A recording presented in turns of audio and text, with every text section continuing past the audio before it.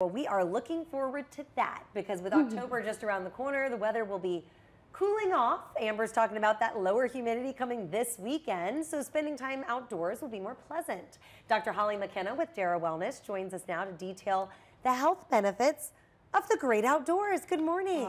Good morning. Well, it sounds like it's good for you to be outside. I think anybody who's kind of stepped into that fresh sunshine with the cool, crisp fall air can just imagine. Oh, it's so good to be outside, yes. Legitimately good for your brain health. It really is. You know, just 20 minutes outside is going to lower what we call cortisol, that stress hormone. And so that's going to lower blood pressure, your heart rate, help things like diabetes in the long run. So being outside is great for your health. It also, there's a thing called brain-derived neurotrophic factor, BDNF. What is that? I know, right?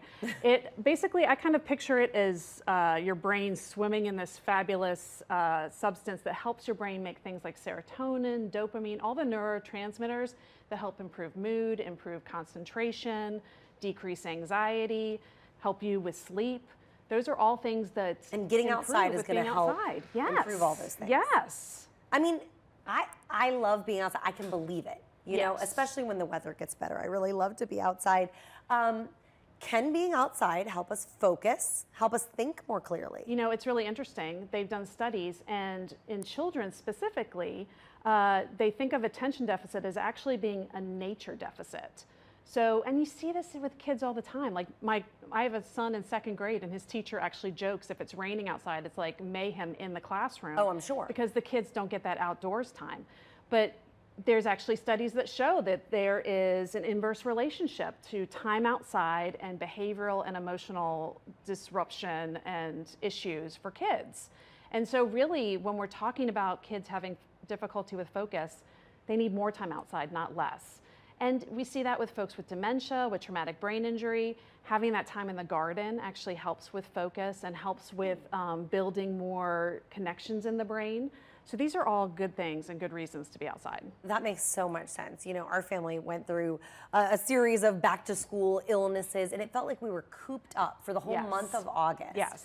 And I remember my husband looking at me and saying, we just need to get them outside. We just need to get outside, go for a walk, and I think we'll all feel better, and we did. No, it's really true. It's true. Like, I've seen it in real time. I mean, as moms, I think we've all probably noticed this. I've seen my son be all antsy, like, oh, there's bugs, there's all these things, and then within like 10, 20 minutes, he's like riding on his dad's shoulders and pointing out all the things, just going in whatever kind of local forest. And that's, you know, they call it forest bathing. It's that time that you spend in trees. It can be the urban forest, you know, it can be here in New Orleans, even just walking in your neighborhood if you have trees around, and allowing yourself to just notice what's happening around you, noticing the breeze in the trees, the birds, the wildlife, and that in itself will help improve mood and improve concentration. So just hanging out with the trees is really great for your health. And we have so many great places to do that. You know, a lot of people travel to go hiking and things like that. But I mean, we've got City Park, we've got Audubon Park, we've got the wildlife refuges.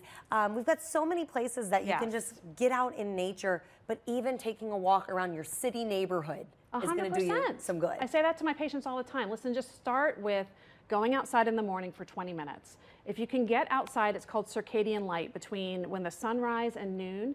That actually helps reset your circadian rhythm, so then you sleep better at night, right? And then if you do things like moving, whether it be walking or some lovely Tai Chi or breathing movements, that adds a whole nother element to improving your brain health.